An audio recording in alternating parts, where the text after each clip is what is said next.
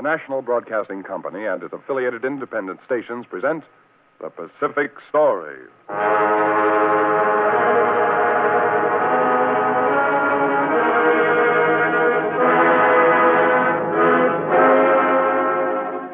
This is the story of the Pacific, the drama of the millions of people who live around this greatest sea, where the United States is now committed to a long-term policy of securing the peace.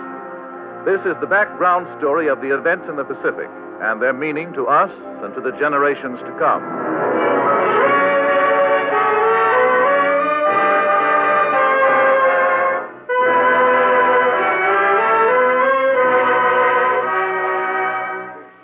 Tonight's Pacific Story comes to you as another public service with drama of the past and present and an interview with Ralph K. Davies, outstanding authority on petroleum and Deputy Petroleum Administrator for War.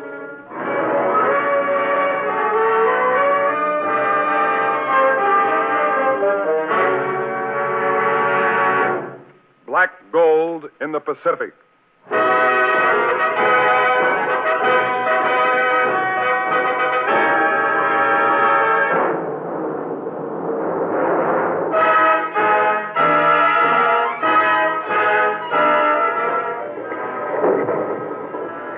That sound is music to my ears.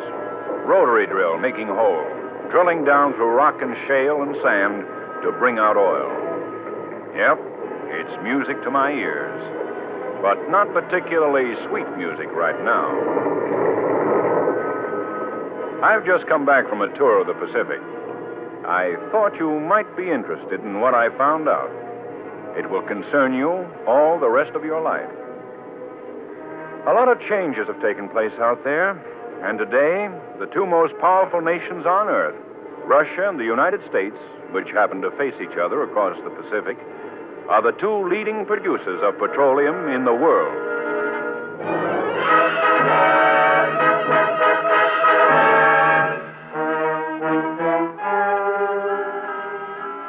Now, that may not seem important just off the bat. Not until you remember what Lord Curzon said at the close of World War I. The World War was won by the Allies, not only by blood, but by oil. And what Winston Churchill said. The Allies floated on a sea of oil to victory. Or what one of our ablest and most resourceful enemies said. It was chiefly because of insufficient oil reserves that the German General Staff was forced to sue for peace. That's what General Ludendorff said after World War I. And what was true in World War I was true many times over in World War II.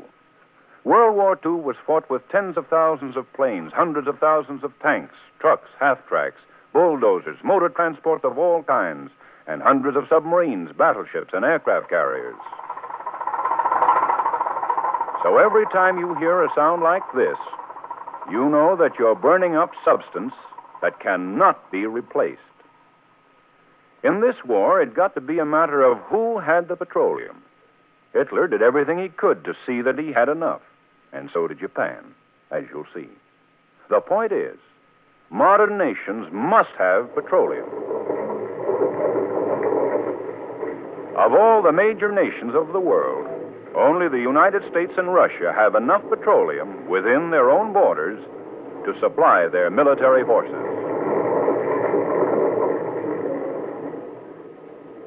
I'm an oil man. Been in it all my life. Started as a roughneck, worked as a tool-in and driller on cable tools, then broke in on rotary drilling. Worked as a derrick man, pump man, boiler man, tool dresser, and a driller. Done everything from wildcatting and swabbing out wells to leasing oil lands and running an oil royalty business.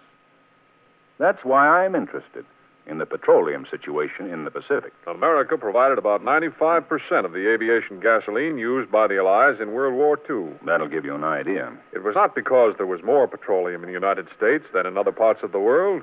It was because we had the know-how and the technical facilities to produce it. It was the same in World War I. Ask this statistician. The United States furnished about 80% of the petroleum used by the Allies in the First World War. Russia, at that time, furnished very little. At the time of World War I, the Near East fields of Iran, Iraq, Arabia, and Egypt were not yet developed. In 1940, however, the Near East fields produced more than 122 million barrels. That's the statistician again. But against this, in 1940, Russia produced 215 million barrels. nearly twice as much as produced in the Near East. And the same year, 1940, the United States produced more than 1,300,000,000 barrels. In other words, the United States produced more than 6 times as much petroleum as Russia in 1940. But forget those numbers for a minute. By 1940, the scramble for oil in the Pacific was on. Every country was taking stock of what it had and angling for more. We are somewhat encouraged. That's what the Chinese said. We have now proved the existence of some petroleum in 5 provinces. Some petroleum, but not 1/1,000,000th of what China needed. No luck yet? This was Australia. We've found some evidence of the presence of petroleum, but that's about all. That's the way it went. A little in New Guinea, none in New Zealand. Some in Japan and in the territories controlled by Japan, but not enough. As far back as the early 30s, Japan set about to get petroleum.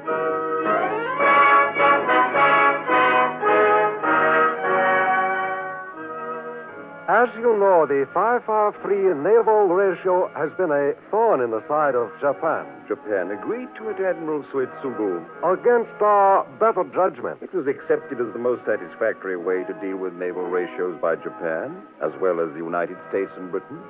Japan would perhaps be willing to continue with this treaty arrangement if Britain and America would be willing to make some concession.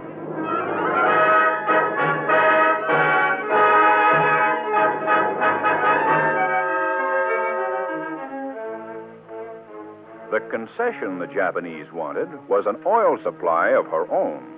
Perhaps Britain and the United States could persuade Holland to cede or lease some of the oil fields of the East Indies to Japan. I talked with influential Japanese at that time. It is only the British support that keeps the Dutch in the East Indies. Is it not so, Mr. Eames? Well, there's a lot of British capital in the Indies, of course. Yes. Therefore, if the British were willing, the Dutch perhaps could be persuaded to lease some of the East India oil fields to Japan. The Japanese knew that the Indies were the oil center of the Pacific. They knew that the Indies were Japan's closest important source. By this time, the Japanese had taken Manchuria and were preparing for the showdown in the Pacific. Under this new plan, which will be mandated as law, all foreigners who sell petroleum products to Japan will be required to maintain a reserve equivalent to 6 months' supply. 6 months reserve? Where would we keep it? Tanks would have to be erected at your expense. And what would these reserves be for? For emergency use by the Imperial Navy. Well, look here. Erecting tanks to hold reserves in that quantity would cost... Why, it would cost millions of dollars. They would be under the protection of our armed forces. In effect, this means, Admiral Suetsugu, that if foreign companies are to do business here, that they must build tanks and put in a reserve for the Japanese armed forces. We will, of course, pay for it, if there should ever be need of it. At what price? At a price to be set by us. Set up a reserve at our expense to be requisitioned by you at your price whenever you feel like moving in and taking it. No, my company will not agree to that. Nor mine. Well, the Americans and the British held out. The Japanese insisted. At last, a compromise was worked out. The Mitsubishi interests agreed to supply the storage tanks, which would cost about $5 million, and lease them to the foreign companies. But this was only part of the Japanese program. Other things were happening at the same time. I went down to the shipyards at Nagasaki. Hello there, Ames. You here, too? Yeah, I wanted to get a look at these new tankers. Well, there you are, all ready to be launched. All of them going to have this design? Approximately. They're built for speed as well as for carrying capacity. Mm-hmm. I'll ask this Japanese.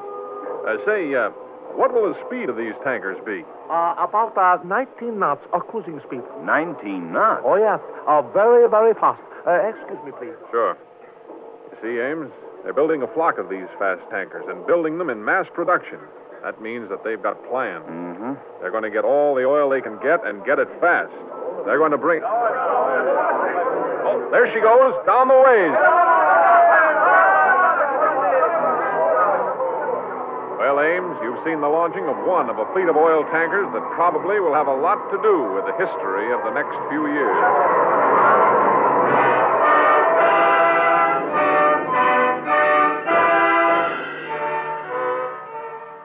About the time this tanker program was well underway, the Japanese made their next move. Effective at once, the tariff on refined oil will be raised, and the tariff on crude oil will be reduced. That meant that the Japanese were going after crude oil. The idea was they'd buy the crude and refine it themselves. But this still left them without enough oil for what they had planned.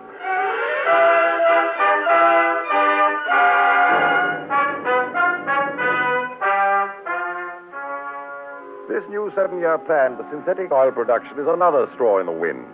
In the 4 years between now and 1941, they expect to complete 22 synthetic oil production plants. And in the 3 years after that, they plan to... They got this program going in 1937. That was the year the Japanese attacked China. And in 1939, after the war broke out in Europe, the British gave the Japanese a little boost. The Japanese had bought some hydrogenation equipment from Germany. The brass hats in Tokyo asked Britain to allow this hydrogenation equipment to pass through the British blockade around Germany. And the British let them bring it through. And meantime, the United States was exporting oil to Japan. In 1940, a stream of tankers was carrying oil from our Pacific Coast ports and our Gulf Coast ports. Well, we should be able to do something about it. We protest sending oil to Japan to fight the Chinese. The tankers were picketed at the docks. Last year, Japan imported between 30 and 35 million barrels of oil, and 27 million of those barrels came from the United States. Yeah, what they do with all that oil? And this year, 27 million more barrels of United States oil will go to Japan. That's why we're picketing. Pretty soon we won't have any oil left. The pickets had the information, all right. Sure, Washington put an embargo on high-test aviation gas and lube oil, but just the same, Japan's importing 2 million barrels a month from the United States. Tankers like this one, filled to the gunnels, are building up a stockpile of oil for Japan. And what for? To fight the Chinese. Yeah, maybe to fight us, too. Yeah, All right, stand away there. Let go of the hawser. Well, there goes another one. Oh, there goes another one. Stop sending that oil out like that. In 1939 and 1940, we shipped about 55 million barrels of oil to Japan. But that wasn't all the oil Japan imported. By no means. She imported about 4 million barrels from the Dutch East Indies. This is the statistician again. She took about 20% of the production of the Indies. All she could get at the time. But the greatest increase in imports were from Mexico. In 1939, Japan imported 190,000 barrels from Mexico. And in 1940, she imported 750,000 barrels from Mexico. Thank you. Besides this, there was the oil that the Japanese produced within their own empire. It wasn't very much when you think of what she'd need for the plan she had, but it was quite a bit. Wasn't it, Mr. Statistician? Indeed it was. She produced 2 million barrels on the island of Formosa and 3,500,000 barrels in the Japanese concession on the Russian part of the island of Sakhalin. Notice that all this came from islands outside Japan. She was using every facility to get oil. In America, the cries were getting louder about selling oil to Japan. Why are we supplying the fuel for the Japanese bombers that are mangling Chinese women and children? We've got to sell oil to Japan to keep it from seizing the Dutch East Indies. That's nothing but appeasement. Don't think that the Japanese will like us any better for backing down to them. If we don't sell oil to the Japanese, the British will. One of these days, they'll be using that oil against us. Would you rather sell to them or have them move in and take the oil of the Dutch East Indies? The Dutch Indies are only about 2,700 miles from Japan. Compared with the west coast of the United States, about 9,000 miles away, and the Gulf of Mexico nearly 18,000 miles away. But the Japanese, at this stage, preferred to haul their imports the long distances. They still had their eyes on the oil of the Dutch Indies.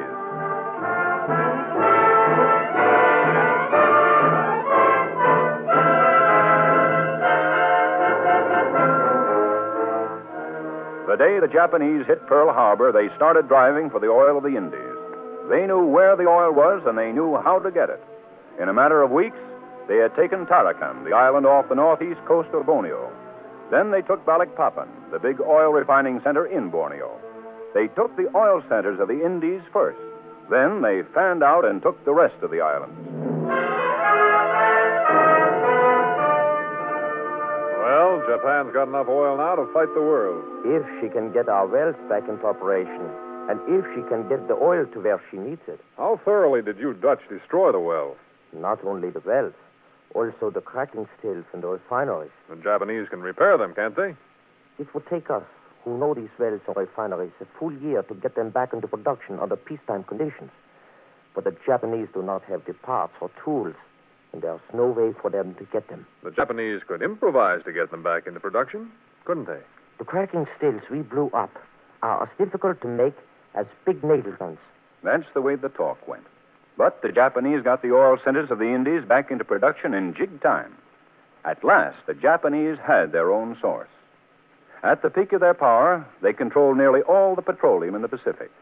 Not only the oil in their own home islands and that on the island of Formosa and the oil of Burma and all that of the Indies, but also that on the Russian part of the island of Sakhalin.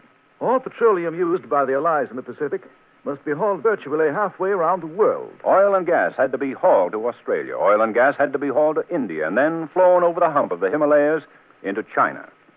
In America, we'd been using it almost without thinking about the day of reckoning.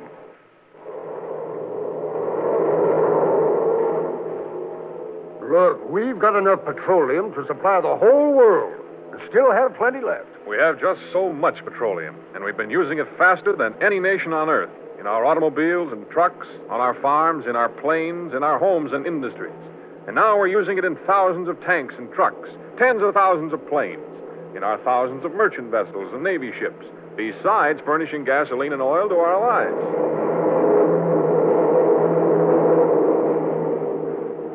In Japan, there was no such use of gas and oil. We rationed our gasoline, but we still had the job of hauling it across the Pacific. But the Japanese had to do a lot of hauling, too. And as we sank their ships by the hundreds, they realized, as we did, that petroleum really is the lifeblood of modern war. With our capture of the Philippines and Okinawa, the Japanese supply line to Borneo and the other oil centers of the Indies has been virtually cut. The Japanese can no longer safely ship petroleum. You remember those reports. But even cutting their supply lines and sinking a lot of their ships was not enough. There was another angle to it. It's not only a matter of depriving the Japanese of the oil in the Indies. We need it ourselves. This was our military point of view. Till now, nearly all the oil and the gasoline used in the Pacific has been hauled out here by our tankers. We've even been supplying the British fleet operating with us. Now, with the war in Europe over, with all the naval units and the air forces being redeployed out here, we're going to be hard put to supply them with our tankers. We've got to have a nearer source of supply. That meant the Indies.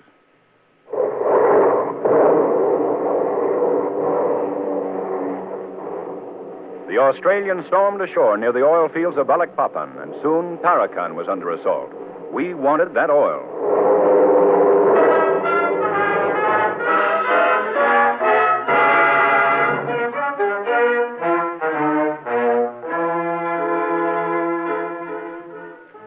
Well, Balikpapan and Tarakan fell. And by that time, our B-29s were hammering the refineries that the Japanese had so carefully built back in the 30s. And the Japanese were looking around for other sources. For the purpose of searching for new oil or mineral sources, 5 new geological survey offices will be opened. All 5 of the offices were opened within the main islands of Japan. They had written off the oil of the Indies.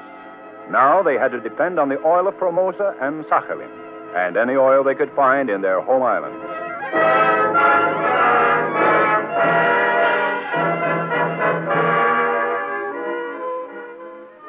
Well, you know what happened. After the war ended, I went on a tour of the Pacific. I had a good look around. And that's why I say a lot of things have changed out there, petroleum-wise. There's been a whole new distribution of the oil centers of the Pacific, Ames. Yeah, I've been thinking about that. Burma's gone back to the British. Formosa's gone back to the Chinese. The Indies, for all practical purposes, have gone back to the Dutch and the British. And the oil of Sakhalin has gone back to the Russians. That gives Russia a source of supply in the Pacific. Not a big one, of course. No, but a source. Yes.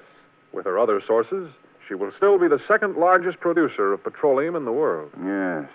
And she probably hasn't used as much of her petroleum as we've used of ours. She used a lot. But she didn't have to supply her allies in the same amounts as we did. No. The terrific use of our petroleum in this war can never be replaced. It's a casualty. That's what I've been thinking about. I talked to a Russian. Mr. Ames, modern nations cannot live, to say nothing of fighting, without petroleum. The petroleum of the world belongs to the people. My country has petroleum, and your country has petroleum. But some nations do not have petroleum. China and Australia, for example. The peace will depend in a great measure on what is done with this problem of petroleum. But there are many points of view about petroleum.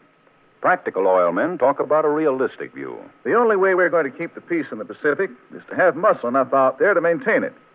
That means petroleum. And it means petroleum stored and ready for use on all the bases we have in the Pacific. And other oilmen have other views. We can't replace the petroleum we use in this war. That's gone. That's why we've got to build up reserves, and big reserves. We ought to have big stocks underground, tapped and ready. And we ought to buy all the petroleum we can and store it. Besides this, there's the problem of dealing somehow with the nations that don't have petroleum and need it.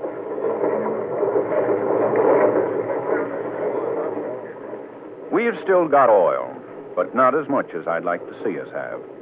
We're using our supply faster than any other nation. In the interest of peace, we've not only got to have adequate supplies ready to fight, but we've got to help some of the nations that need it, so we won't have to fight. Besides that, we've got to see that petroleum is withheld from the nations that make it clear that they're going to use it to make war on others. Yes, it's very interesting that the two nations that produce most of the world's petroleum face each other across the Pacific.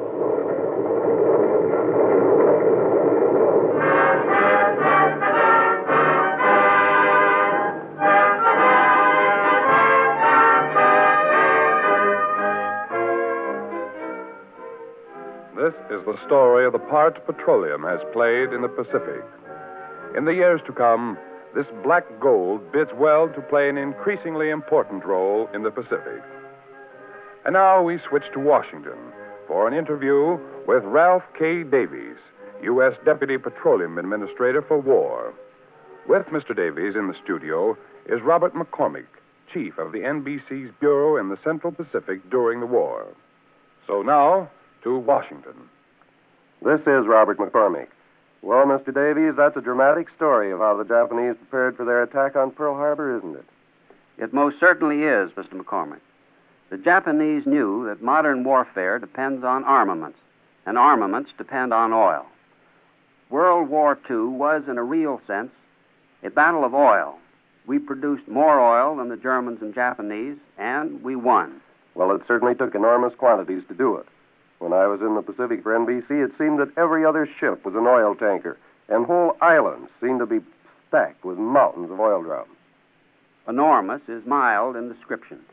When Japan surrendered, the American oil industry was producing oil at the all-time record rate of 205 million gallons a day, every day. No other material was required in such enormous quantities.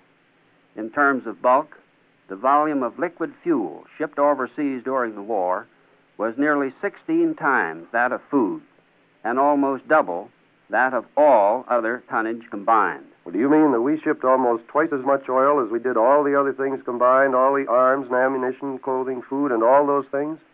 Exactly.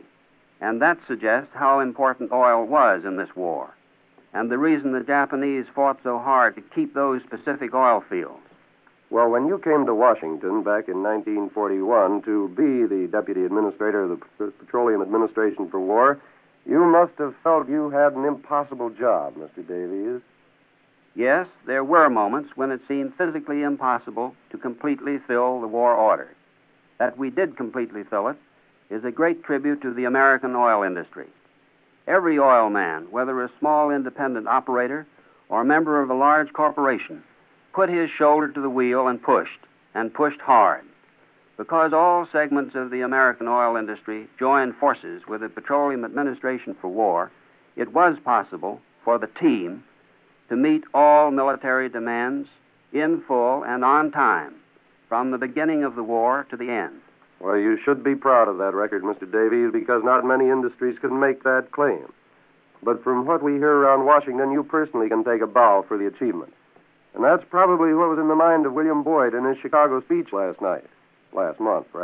Boyd was speaking as president of the American Petroleum Institute, and he said that the American oil industry owes Ralph Davies a debt it can never repay.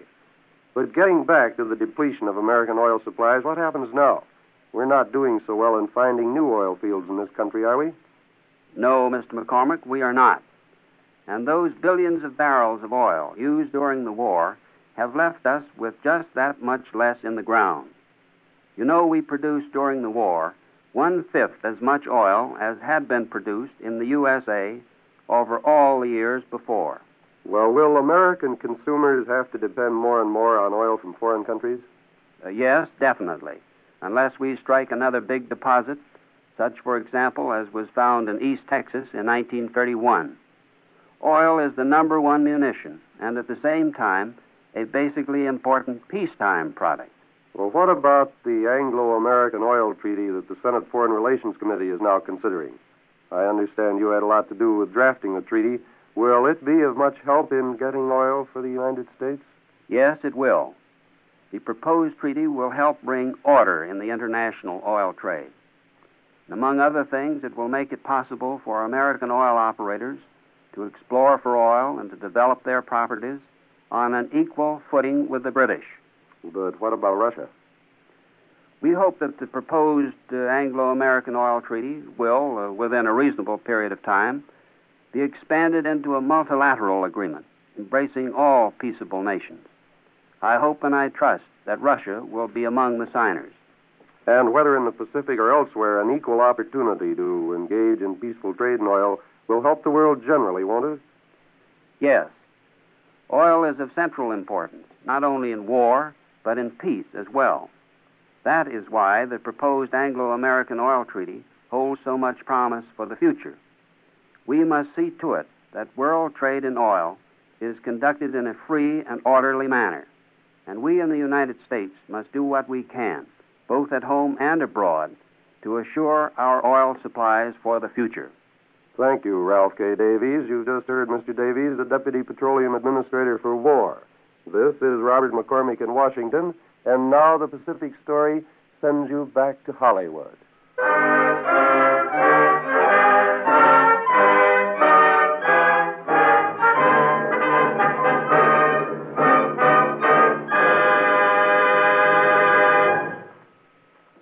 You have been listening to The Pacific Story, presented by the National Broadcasting Company and its affiliated independent stations as a public service to clarify events of the Pacific and to make understandable the cross currents of life in the Pacific Basin. For a reprint of this Pacific Story program, send 10 cents in stamps or coin to University of California Press, Berkeley, California. May I repeat? For a reprint of this Pacific Story program, send 10 cents in stamps or coin to University of California Press, Berkeley, California.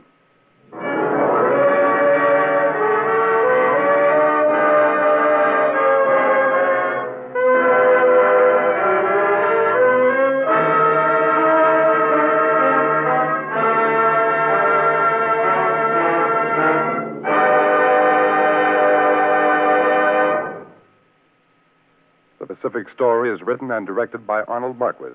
The original musical score was composed and conducted by Thomas Peluso. Your principal voice was that of Paul Johnstone.